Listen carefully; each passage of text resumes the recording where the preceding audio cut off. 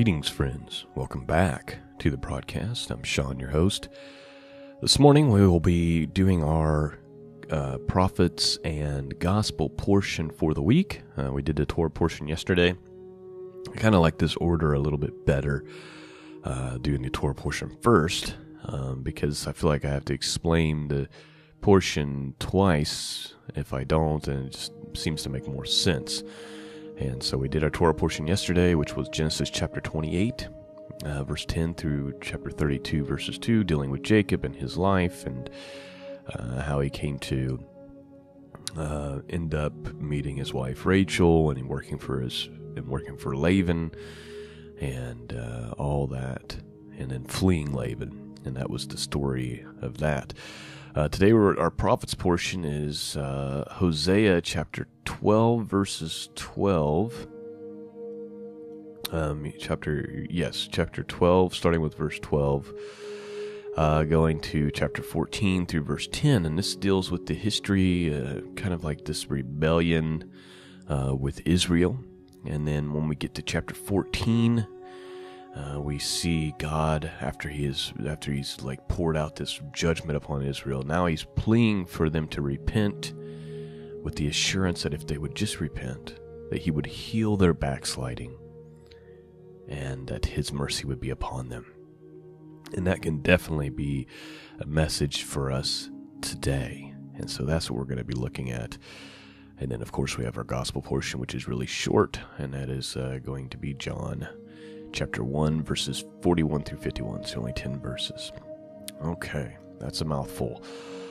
All right, let's get started. Starting with Hosea chapter 12, verse 12. I will be using the King James Bible this morning. Let's begin. And Jacob fled into the country of Syria, and Israel served for a wife, and for a wife he kept sheep. And by a prophet the Lord brought Israel out of Egypt, and by a prophet was he preserved. Ephraim provoked him to anger most bitterly. Therefore shall he leave his blood upon him, and his reproach shall his Lord return unto him. Chapter 13. When Ephraim spake trembling, he exalted himself in Israel, but when he offended in Baal, he died. And now they sin more and more, and have made them molten images of their silver and idols according to their own understanding. All of it the work of the craftsmen. They say of them, let the men that sacrifice kiss the calves. Therefore they shall be as the morning cloud, and as the early dew that passes away, and the chaff that is driven with the whirlwind out of the floor, and as the smoke out of the chimney. Yet I am the Lord thy God, from the land of Egypt, and thou shalt know no God but me, for there is no Savior besides me. I did know thee in the wilderness, and in the land of great drought. According to their pasture, so were they filled. They were filled, and their heart was exalted. Therefore have they forgotten me. Therefore I will be unto them as a lion, as a leopard by the way will I observe them. I will meet them as a bear that is bereaved of her whelps, and I will rend the cow of their heart, and there will I devour them like a lion. The wild beast shall tear them. O Israel, thou hast destroyed thyself, but in me is thine help. I will be thy king. Where is any other that may save thee in all the cities? And thy judge of whom thou sayest, give me a king and prince? I gave thee a king in mine anger, and took him away in my wrath. The iniquity of Ephraim is bound up, his sin is hid. The sorrows of a travailing woman shall come upon him. He is an unwise son, for he should not stay long in the place of the breaking forth of children. I will ransom them from the power of the grave. I will redeem them from death. O death, will I redeem them from death? O death, will thy plagues, O grave, will I be thy destruction? Repentance shall be hid from mine eyes. Though he be fruitful among his brethren, an east wind shall come, the wind of the Lord shall come up from the wilderness, and his springs shall become dry, and his fountain shall be dried up. He shall spoil the treasures of all pleasant vessels. Samaria shall become desolate, for she hath rebelled against her God. They shall fall by the sword, their infants shall be dashed in pieces, and the women with child shall be ripped up. All right, before we move to chapter 14, chapter 13 is just this image of God's wrath coming upon Israel, coming upon his people. And why? It's because they've left God. They've went to idol worship. And he says because they have done this, they're going to be like a cloud. They're going to be like dew. They're going to be like smoke coming out of a chimney that just evaporates. It just passes away. He says, I knew thee in the wilderness, in the land of the great drought, according to their pasture. So were they filled. They were filled, and their heart was exalted. Therefore have they forgotten me. Sometimes with great blessing, great prosperity, we get too comfortable. We forget our desperate need for God. We get prideful. And we fall. I'm thinking of America today. I'm thinking of Israel today, not the political land of Israel, but Israel meaning the branch with the tree with the branches shooting off of it, made of Gentiles and Jews who have believed in Mashiach. That's what the scriptures say who Israel is today. God's people today. And of course we're scattered all over the earth. But there's a lot here in the United States of America, or at least there used to be. And maybe our prosperity has been a curse as much as a blessing because we've gotten too comfortable, and we tend to feed the flesh when we shouldn't. We tend to walk in the flesh instead of the spirit, even those of us who have good intentions. We need to be careful because God is watching, and He's saying, look, I did all this for you, but now you've been exalted and you have forgotten me. Therefore I will be unto them as a lion. As a leopard by the way will I observe them. I will meet them as a bear that is bereaved of her whelps. And I will rend the caul of their heart, and there will I devour them like a lion. The wild beast shall tear them. He's saying judgment is coming. I've had enough.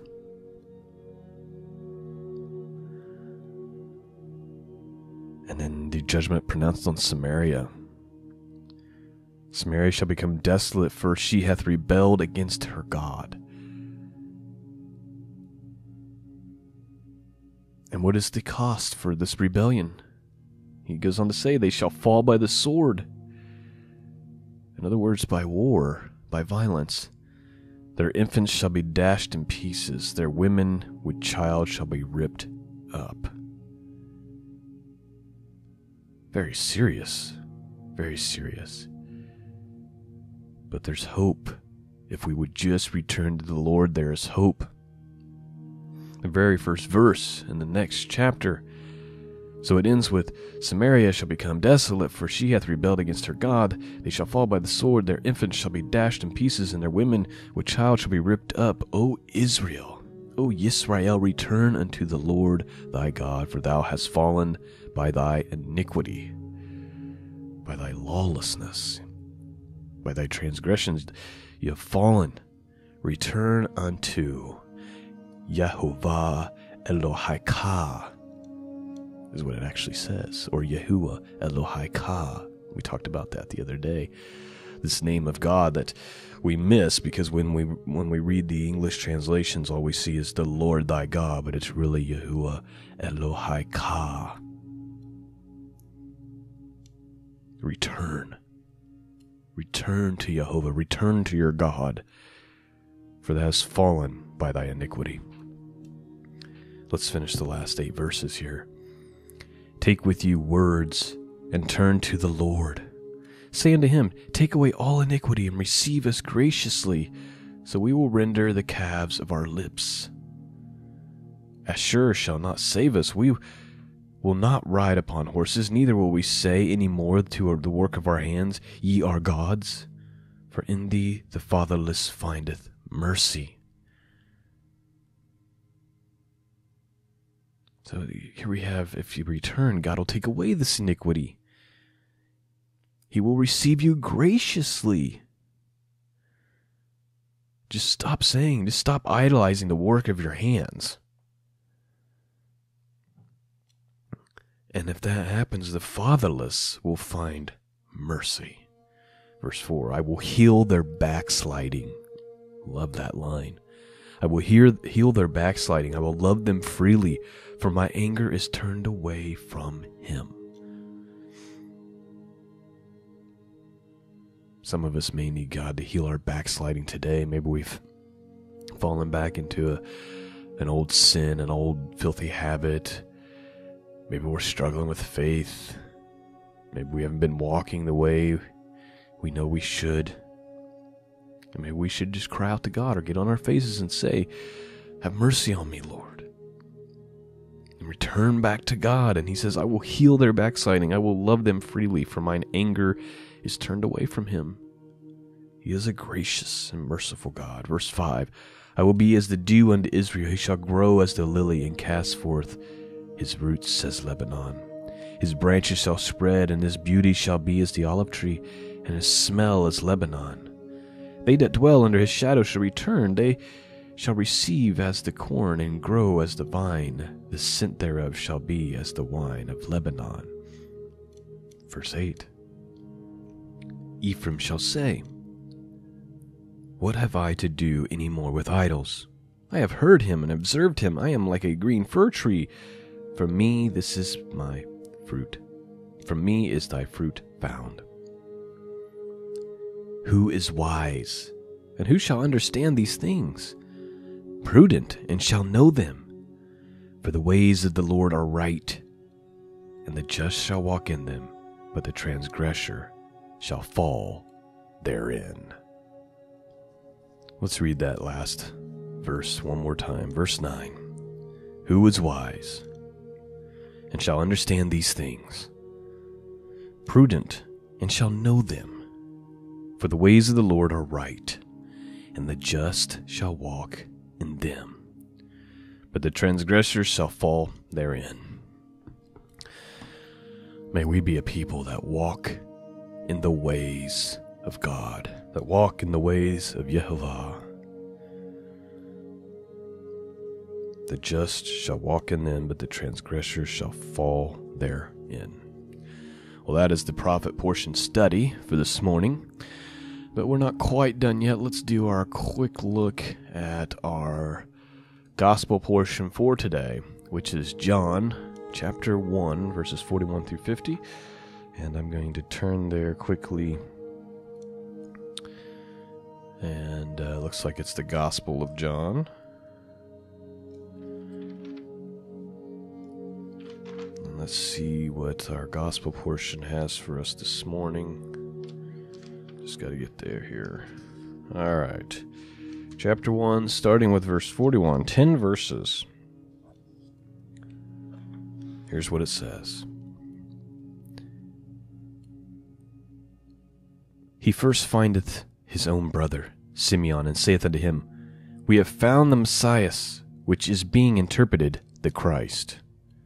You know, I find that interesting. They find the Messiah who is being interpreted the Christ. Now, I'm a big believer in manuscript evidence. And it would seem that based on the manuscript evidence that these were written in Greek.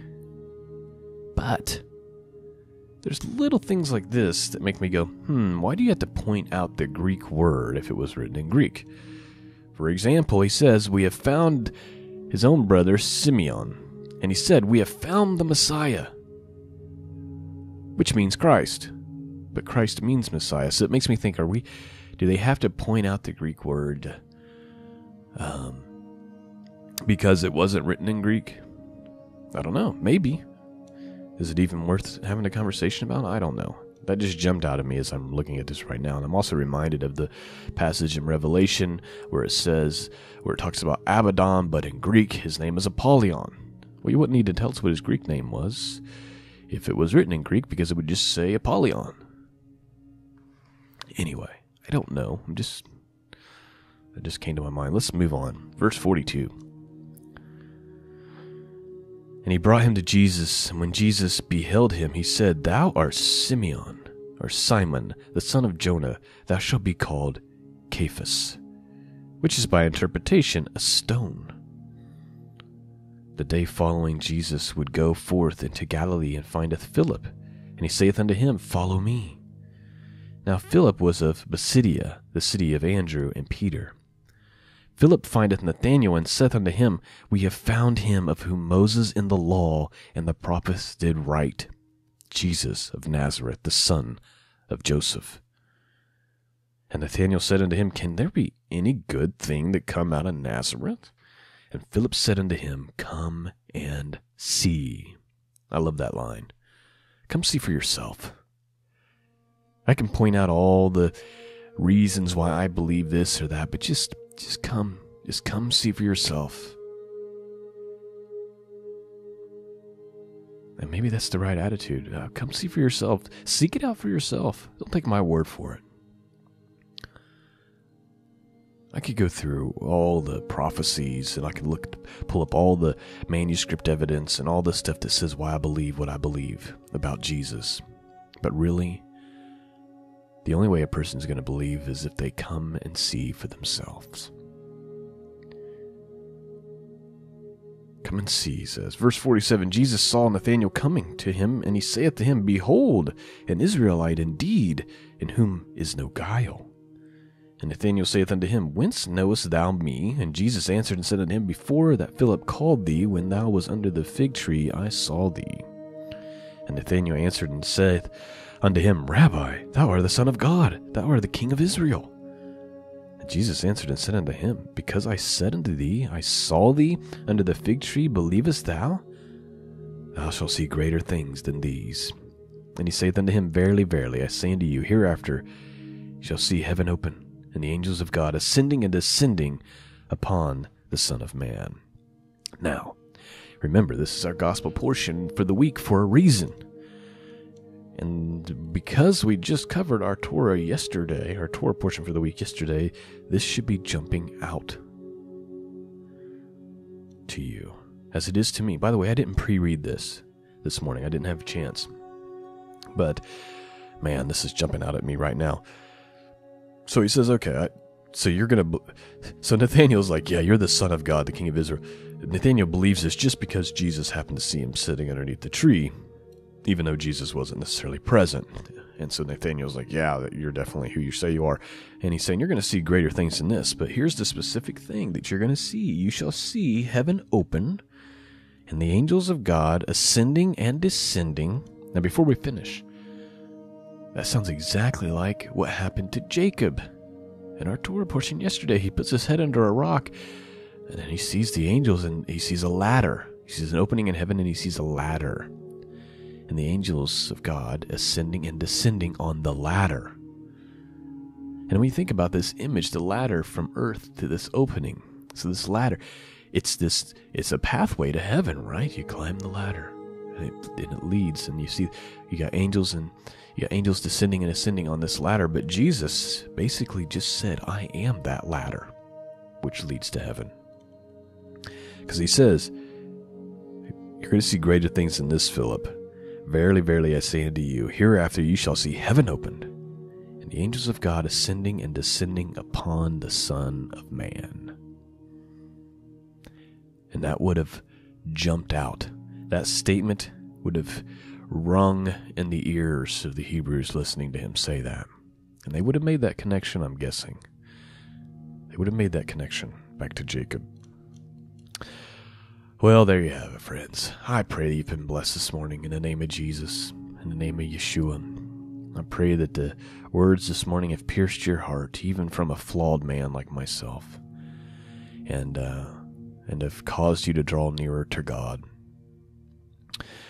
I just want to thank you for your support, and just ask for your prayers to be upon me and upon my family, that you would just pray for mercy and protection to be upon us, that you would pray for me to do this work in the way that God would have me to do it. And I ask that you would continue to support this work. You can do it through PayPal, but becoming a Patreon subscriber on a monthly basis really helps out a lot as well.